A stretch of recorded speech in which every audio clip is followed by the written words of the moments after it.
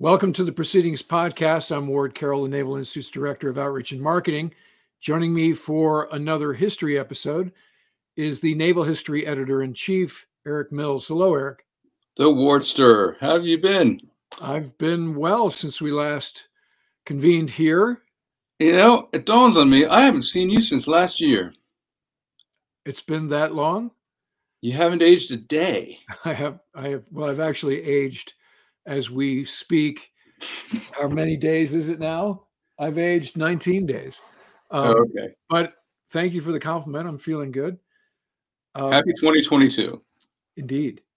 So today's topic is a great one. It's the cover story from the February issue of Naval History Magazine. So I was just talking with our guests before we came on air here, and having grown up in the littorals of North Carolina, and our family owned a sailboat we used to race along the Neuse River and take for journeys through the waterways of Eastern North Carolina, including Cape Lookout. So when you say to me Cape Lookout, I don't think war zone, right? But in fact, in the years of World War II, it was a very active war zone, and probably to the degree that most Americans don't realize these days. Mm-hmm. Yeah, you go up and down the intercoastal waterway in the Atlantic coast, the mid-Atlantic beaches, you'll see these occasional bunker-looking things, which were like U-boat lookout sites, and a testament to those dark days 80 years ago. We often forget about how close World War II came to our shore. We do. I mean, we conceive of it as something that happened over there, with the exception of Pearl Harbor. But this story particularly really does bring home how it was a domestic conflict in this way particularly. So let's go ahead and bring in our guest. Sounds great. Well, we're happy to have with us today the author of our cover story and the current issue of Naval History. Get them today, kids, if you don't have yours yet. It's getting a lot of good feedback on this one, and a lot of that has to do with this cover story. So our guest is Ed Offley. He's been a career military journalist for 4 decades now. He's the author of 2 books about the Battle of the Atlantic: Turning the Tide, How a Small Band of Allied Sailors Defeated the U-Boats and Won the Battle of the Atlantic, and more recently, The Burning Shore, How Hitler's U-Boats Brought World War II to America. And that's what we'll talk about today. 80 years ago, this January, this began. In Germany, they called it Paukenschlag. In English, we call it Operation Drumbeat. And what it was Adolf Hitler's all-out assault on the American coastline from Nova Scotia all the way down the Atlantic coast to the Caribbean and the Gulf of Mexico, with unleashing his U-boats to wreak all sorts of havoc. And as Ed will talk to us about here, and his story is titled thusly, the most intriguing thing about this is the Navy's reaction to this. And that's why this article is called The Drumboat Mystery. So I'll let that mystery be unveiled to you by our guest. Welcome, Ed. Great to have you here. Hi, Eric. Glad to be here. This was a fascinating topic for me long before I learned that there was a mystery to it. I tripped over stories about the U-boats during World War II when I was a very young reporter in the 1970s up in Virginia. And people would say, oh, there was a horrible thing happened here and there. And you'd go and try and find out details about it. And it turned out there weren't very many available, because the whole archive of U.S. naval intelligence and anti-submarine warfare and attacks on U-boats had not been declassified until nearly the end of the 1960s. And even then, the accounts were pretty well superficial and ignored some of the real issues that defined and marked the truth.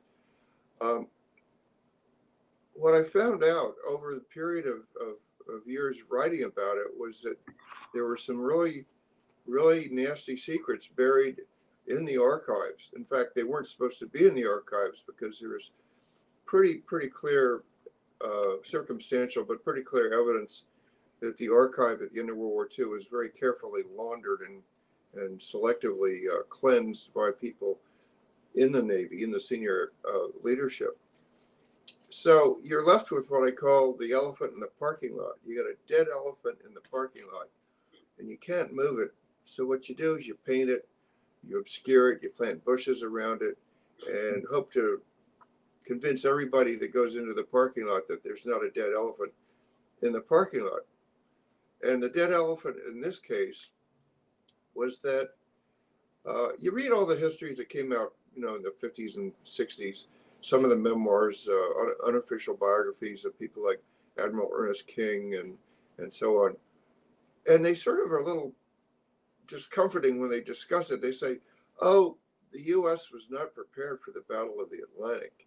And then they kind of mumble a little bit and then talk about how the correctives and strategies and equipment that they needed to counter the U-boats came online over a painful 6-7 month period.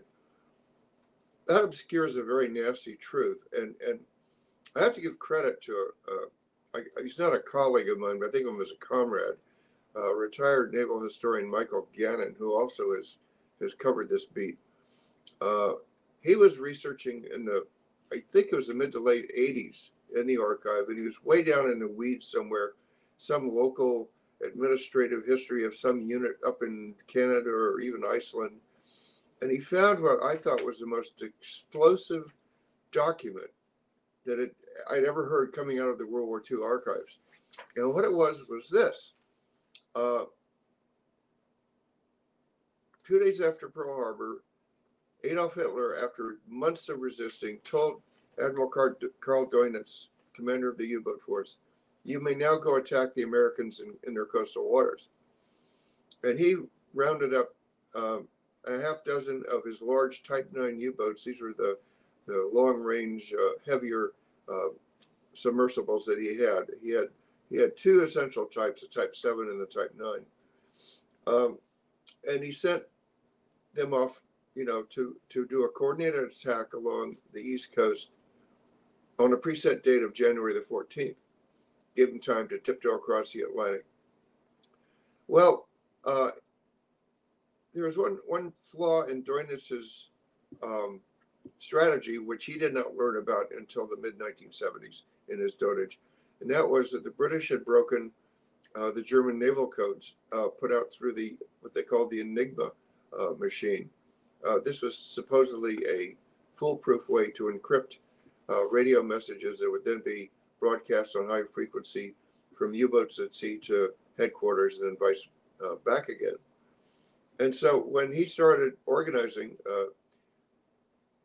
this attack on America, he picked one U-boat and said he wanted him to go out south of Iceland, travel in a circle, and broadcast like 24/7, faking messages from other U-boats, so that if there was any code or radio direction finding, the Allies would think, oh, there's a whole huge group of U-boats out here south of Iceland.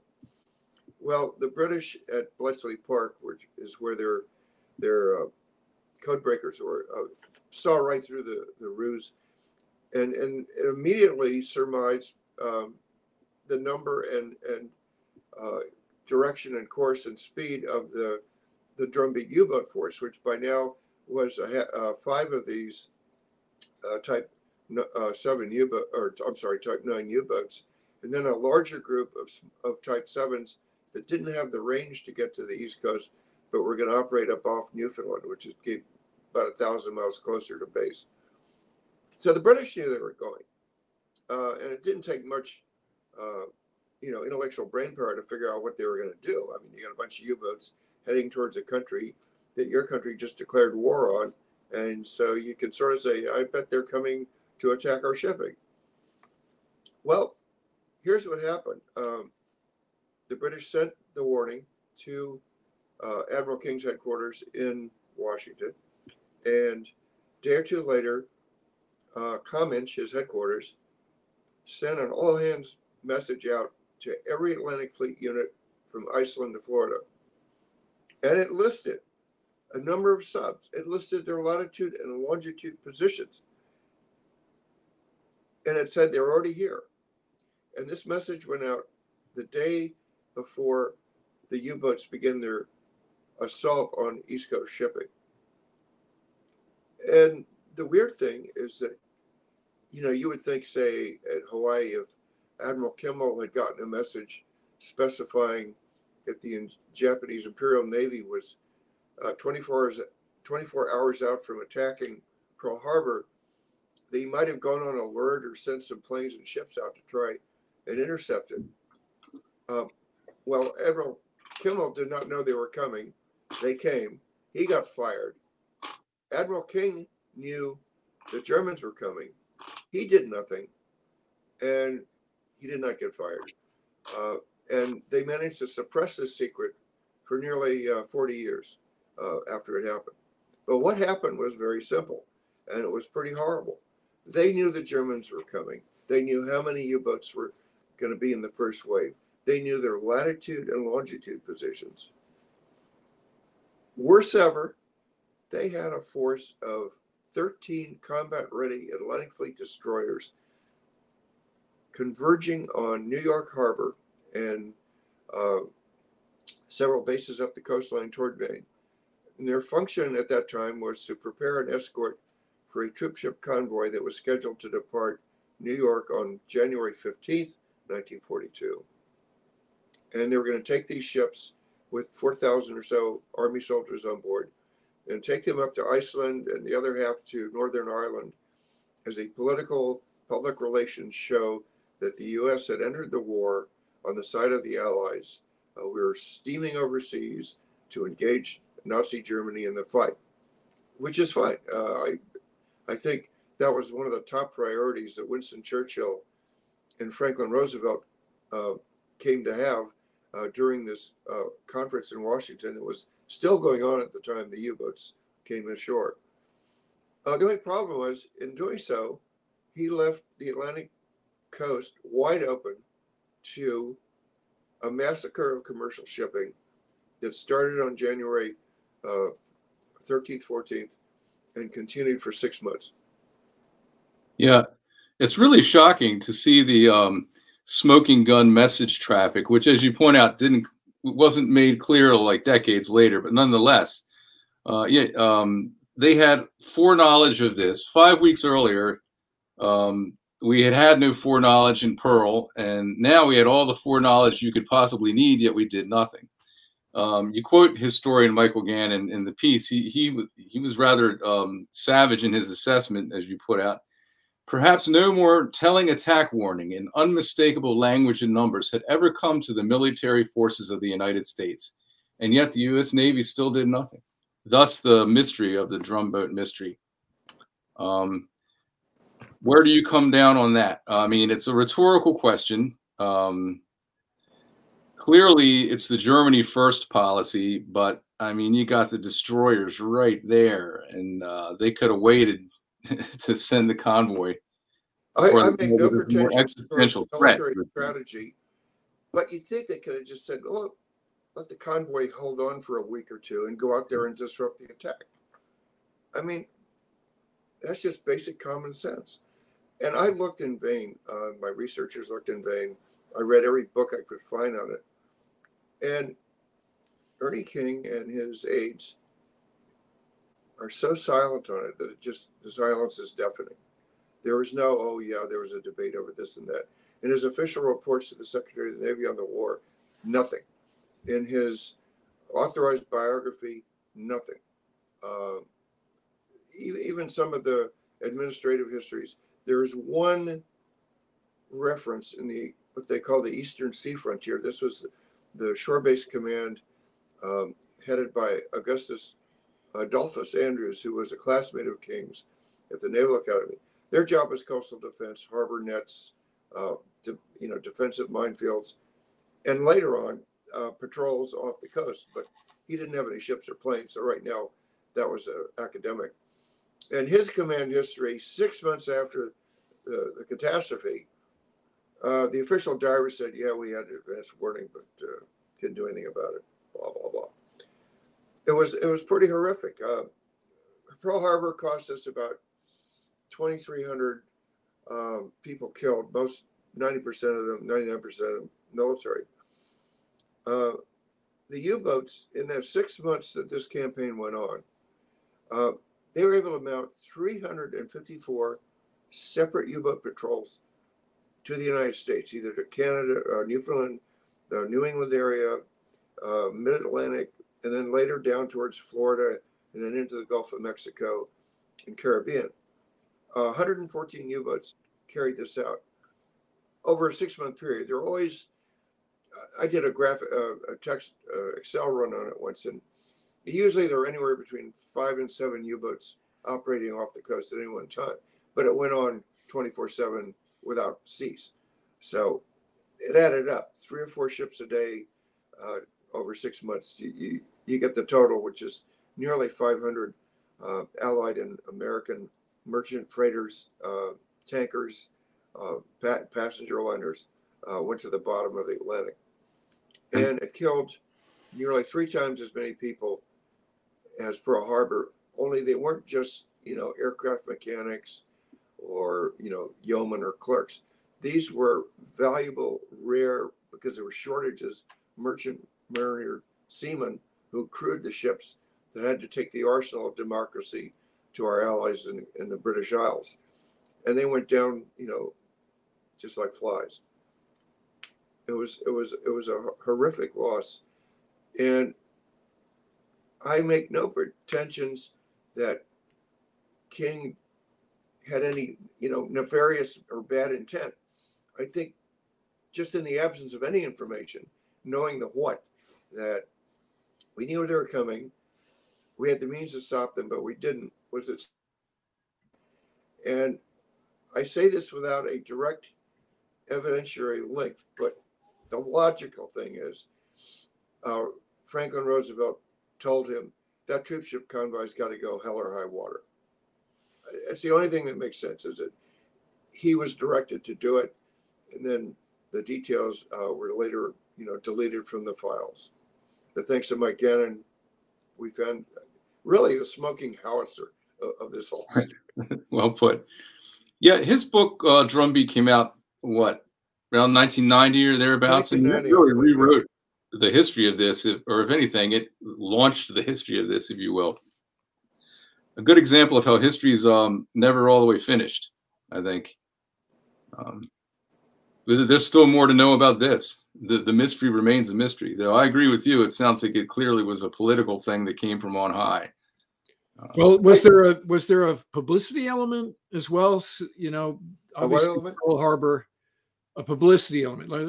Pearl Harbor was obviously very well covered in the media, and this Operation Drumbeat took place over a number of months.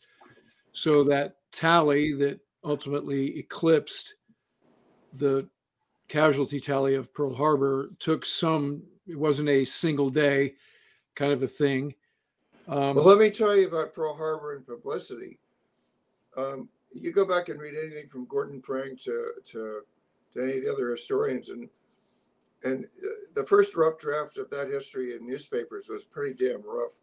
I have a copy of the front page of my newspaper I worked for in Seattle, the Post-Intelligencer. I was military writer up there for about 13 years. And I used to keep on my bulletin board a huge blow-up copy of the front page of the Seattle Post-Intelligencer on December 8th, 1941. And the banner headline read, U.S. raids Jap fleet. And you go, oops. Well, what happened was the AP or UPI reporter, I can't remember which one, was up on a hillside. I think it was probably after the first wave of aircraft had come and gone. And he saw way off in the horizon a solitary American destroyer banging away with his 6-inch gun. Now, what the destroyer was shooting at, you got me, because the Kido Butai was 200 miles north of Oahu, and this guy was heading south from the harbor channel. So this reporter sees all the chaos below, battleships turned over, and he sees this one lone little gray warship going bang, bang, bang. And he conflates that into, the Battle of Jutland. And that made the front page of our paper, because within minutes of him filing his first bulletin, somebody took a fire axe and cut the cable to the mainland. And every other piece of information about Pearl Harbor that we know today was deemed top secret and did not come out until after the war had ended. So there wasn't publicity, headlines, day that will live in infamy, that sort of dynamic where there was the demand for, let's just call husband Kimmel a scapegoat. Again, I'm trying to contrast that with Drumbeat and sort of figure out how did King manage to escape this outcome where Kimmel, you know, I mean, his family's still fighting to clear his name. You know, the NHHC just did a panel on Pearl Harbor Day about, you know, can we finally at long last let Admiral Kimmel off the hook? And Naval Institute likes to deify Admiral King, you know, because he's a General Prize Essay Contest winner and so forth and so on. Until I read your article, I had no idea that he was culpable of this sort of professional negligence, right? So again, to repeat Eric's question, how did he get away with it? Is it because of the FDR piece where FDR is like, okay, I need this convoy. I get it that we're totally exposing the East Coast, but I got you covered. Was that it? Is that how that makes a certain amount of logic, but I declined to try and speculate in my article because I could write an article 3 times as long on all the what ifs. Obviously, in reading about King, I learned a couple of things. One, he detested the Office of Naval Intelligence. He thought of them as a bunch of shore-based geeks that spent all day putting pins in maps of where all the ships were. One of the very first things he did when he came in and replaced Admiral Stark was there was a rear admiral, I forget his name, who was director of the Office of Naval Intelligence. And one of the first things King did was he said, "You've got 2 hours to get out of the building, you're fired." And he replaced him with some other junior officer, maybe a captain, I'm a little hazy here just talking about it, who had no background in intelligence whatsoever. And the second thing I learned, and this is just stuff to consider, there was a staff officer who ran the operational section for King named Richmond Kelly Turner, who went on to have a brilliant career in charge of most of the major amphibious landings in the Pacific, like Iwo Jima or you know, things like that. But when he was the operations officer, he went in and plundered ONI. He berated the people. He took their raw data and made his own intelligence estimates, which frequently were just completely haywire. And he was involved in, and I'm sure Naval History Magazine and the Institute have written about this long-running contention over people in DC and people out in Hawaii and who got credit for breaking the Japanese naval codes. And there was a bureaucratic knife fight that was not very positive for the Navy's reputation. And in the process, the people who did the job on finding out what the enemy was doing essentially got the shaft. Like Joe Rochefort did not get his Distinguished Service Medal until, 50 years after he died. So those were some of the factors going on. And King admitted candidly, one thing in his memoirs is that when he showed up at the Navy main headquarters, it was only 11 days before the U-boat attack. And he said that we had nothing. He had no staff. He didn't even have a desk. He had to steal a table somewhere, put in this empty office that became his desk. So if there was a jury verdict, he had a lot of extenuation and mitigation to say, okay, we were flat-footed, but we were in chaos and the war had just started and we're not doing too well.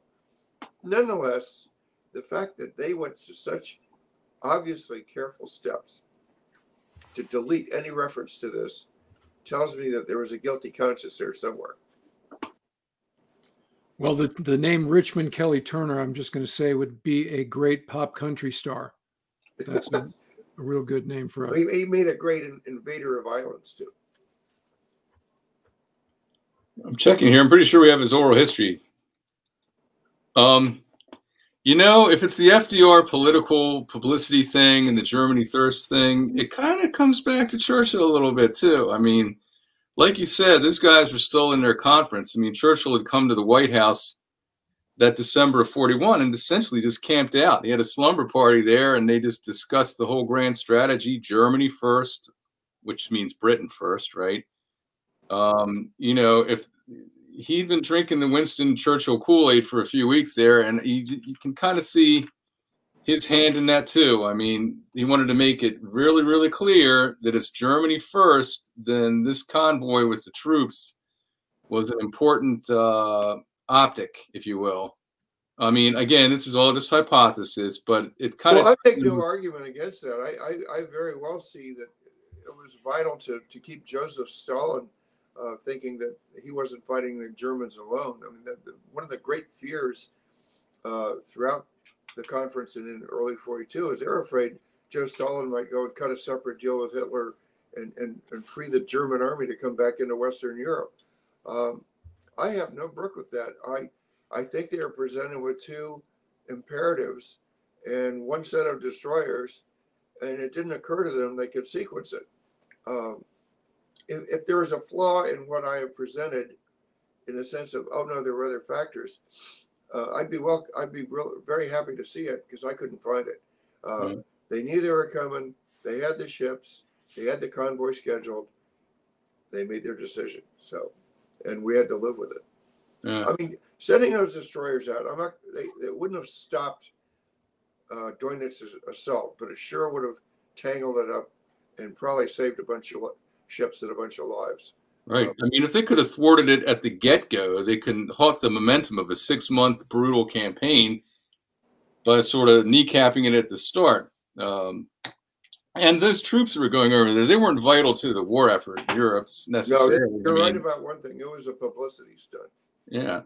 They were going to Iceland, you know, a dagger in the heart of the North Pole. I mean, well, again, I'm maybe it's through the lens of our current social media morass and the fact that there are no secrets. And I don't know, as shipping is going down and crew members are being killed and families are being robbed of their loved ones on a daily basis off the coast of, you know, the East Coast and the Gulf, I don't know how there's not some outcry for defense of our shipping. And I get it that it was a choice that they made.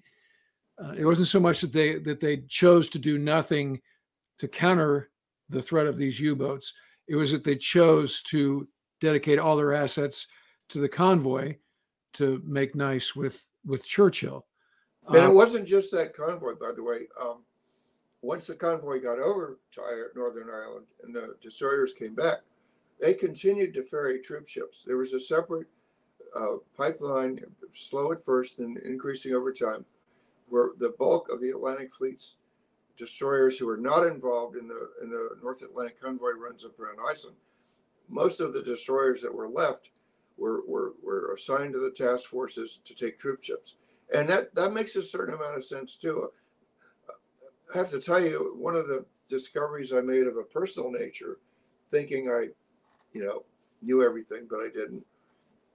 I discovered just 3 months ago that my father had a first cousin. It was a branch of the family that over generations had sort of drifted away from my family, but he was my grandmother's nephew. And he was from Brooklyn, New York. He enlisted in the Army. He was a sergeant in this one follow-up division going into Normandy, Christmas Eve of 44.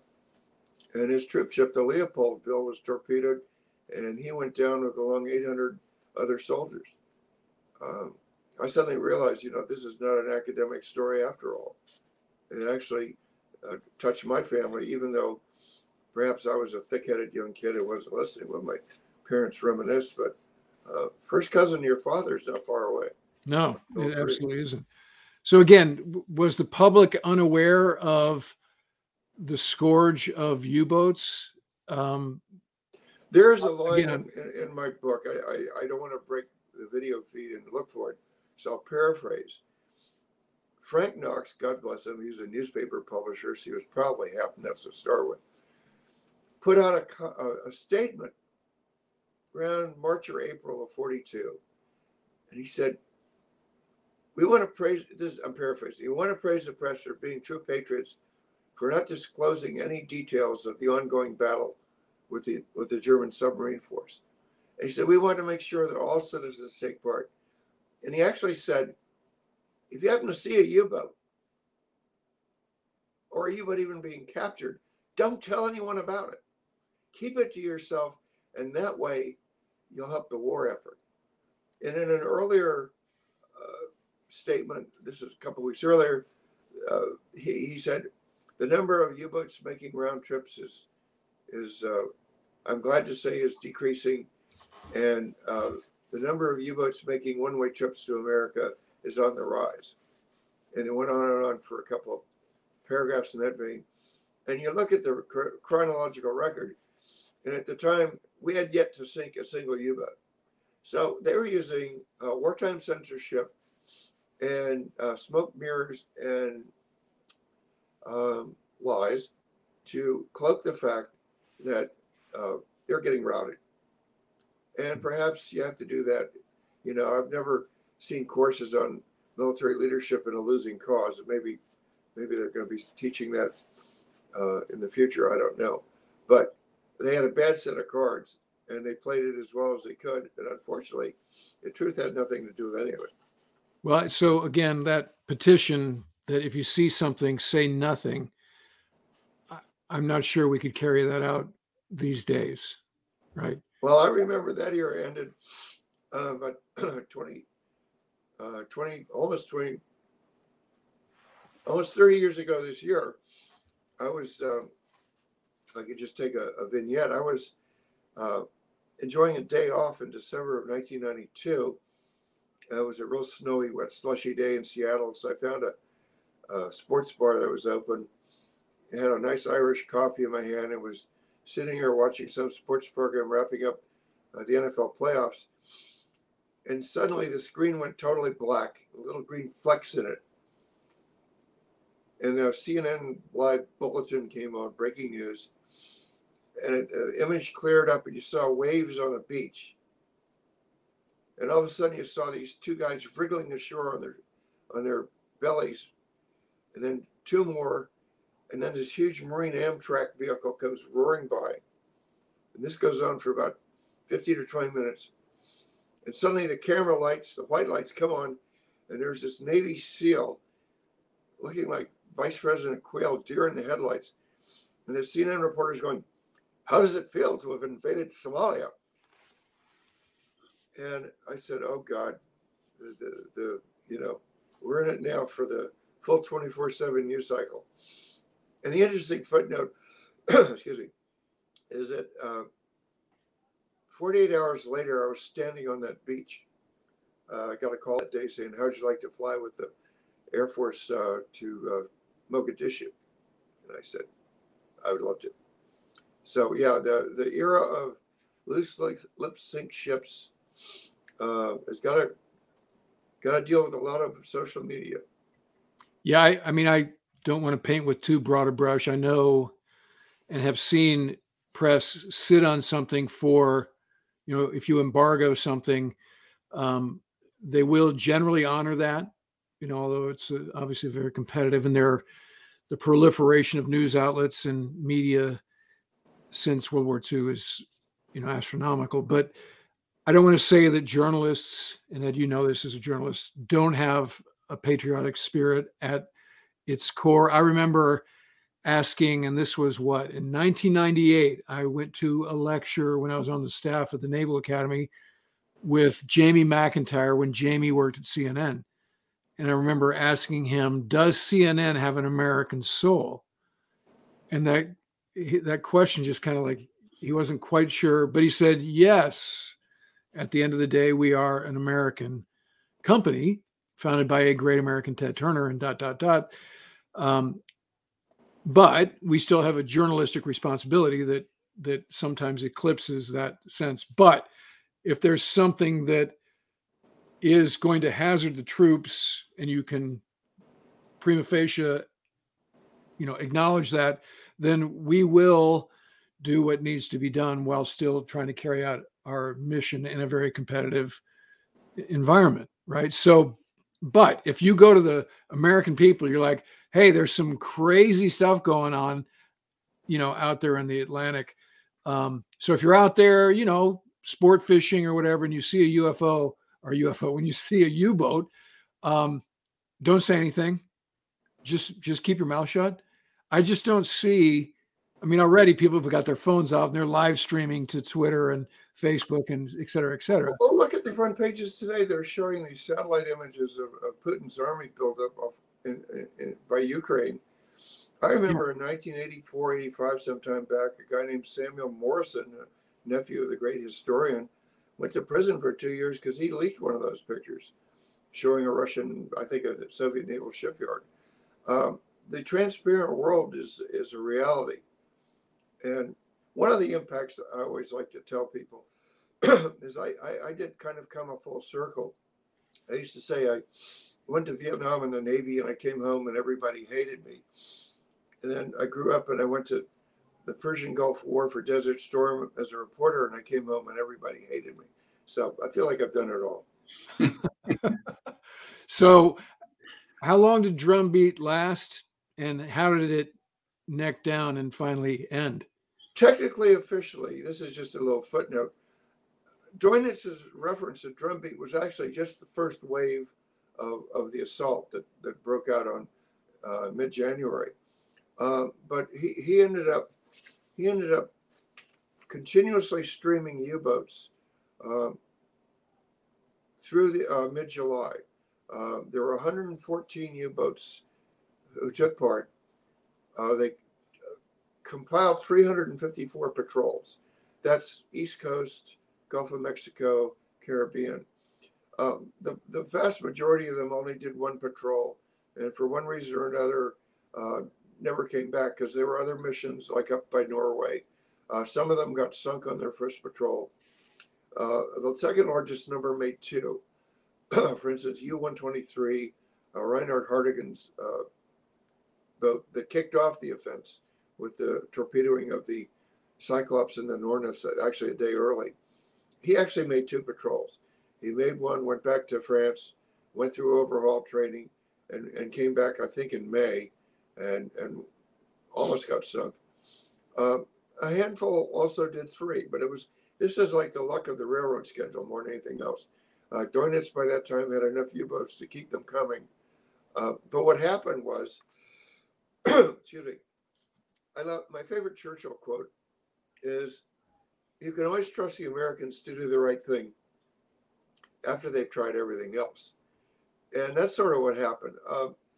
By April and May of 42,